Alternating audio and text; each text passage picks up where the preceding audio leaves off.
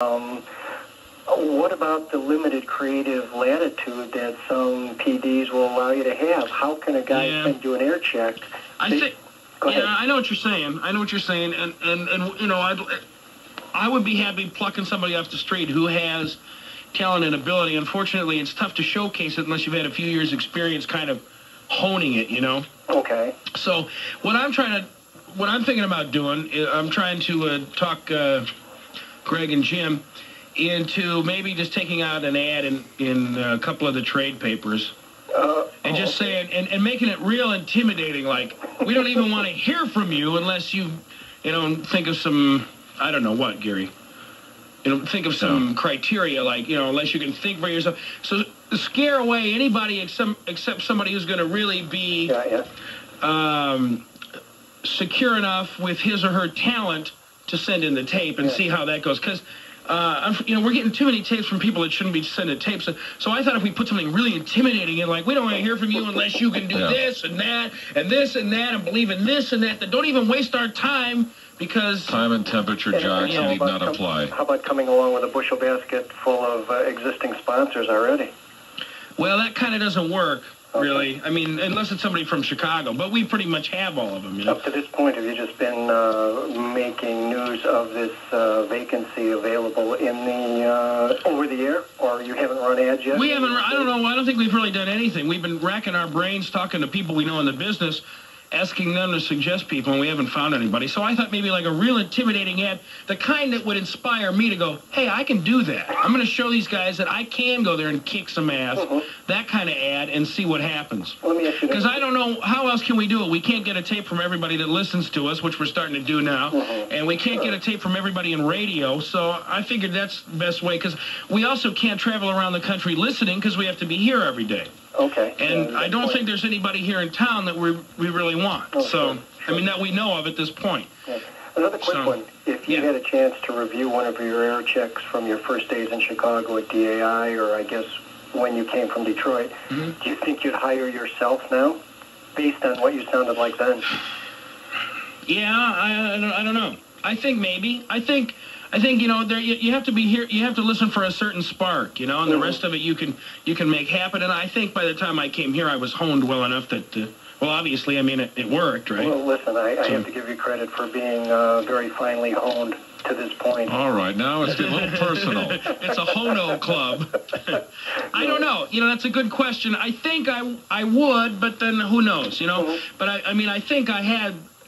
I mean, I think you can tell, even though I don't like listening to those old tapes, I think there's something there. You know what I mean? And most of the tapes we're getting, I mean, they have there's nothing there. So. Okay, hey, listen, it's been a real treat talking to you. And I also don't know that we want to spend the time teaching somebody how to polish their act and all that. I think so. Maybe I wouldn't hire me. Although I think if I was polished enough to get here, I mean, you know better than I do. You used to listen to me. I mean, when I first heard him, I was confused, but but wait a minute. But I thought, you know, there's no comparison, is there? I could at least hang some entertainment on this right away. It wasn't like 3 days later I'm going, well, I don't know. The first time I heard him, I went, this is interesting.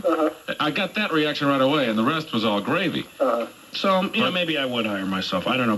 But I think we should put in an ad that's real intimidating and appeals to people in, you know, medium to major markets. Have you listened to Kevin Matthews at all?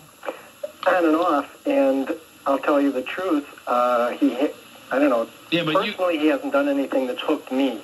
Like Steve. We feel the same way, sir, and we're going to bounce his ass out of here tonight. A lot of times I turn people on to Steve, and if they listen to him for 15 minutes, a half hour, you know, Steve and Garry, they don't get the history, they don't get the feel for what's going on, and that may be what's going on with Kevin, too. Well, I think he's establishing that. I think I personally like him. I think you know, I mean, to be honest with you, there might be a little resentment there because this is something that you want to do. And, no, this was a long time ago. I've given up that fantasy a good while ago. I don't know. It sounds like you haven't exactly. But the point I want to make, when we first he's not for everybody, but I personally like him, and he's starting to develop his own history and background, and I think, you know, you got to cut somebody a little slack at first. Exactly. Of Kevin, there was something there instantly. There was something there. Not... I mean, I think he'll admit that he's still groping a little bit and looking, you know, to find a couple of footholds here and there.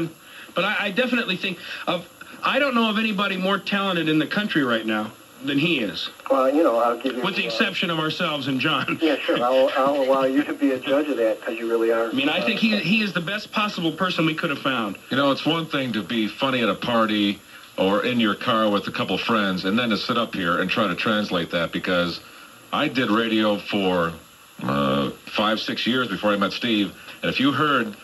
well, you have heard if you've listened to this show. I couldn't believe it. I used to listen to Garry on my way in, and he would be Matthew Meier and Moody Blues coming up, and I'm going to share an album with you. And then I met him at the very first Wlup party that I went to. Before I even started on the air, they invited me to a party, and he was like hysterical. I mean, I'm laughing my ass off, and I said to him, I said, how come you don't do this stuff on the air? And he goes, well, I don't know. It's hard to come in here and then do it. That's how the whole thing started. It's different. When you come in here and sit down by this microphone, it's much different, and it has to be brought out of you, and you have to develop it. And I was doing Cliff in my head and in the studio 10 years ago, but I never did it on the air. Yeah. Well, it's hard to do. You know, I fought long and hard, and I just happened to be in a very fortunate situation in Detroit where I was able to win. It gave me a bleeding ulcer, but I did win the power and the autonomy to do that stuff. And so it's nice now to be able to, you know, pass some of that power and autonomy along to other people. And so. Well, thanks very much for talking to me. Okay. Take it easy. All right. Over. Bye-bye. We have to. Of course, I always want to get credit for being Joe Pioneer. From you, from Brand Meier, from everyone. Steve, that character plays well at King Dick's Fair. Hi, I'm Joe Pioneer. No, I don't think so. Pioneers at King Dick's Fair? Where would Joe Pioneer? Long Grove, maybe. Long Grove, yeah. In the covered wagon. We'll be right back. The Wlup, AM 1000.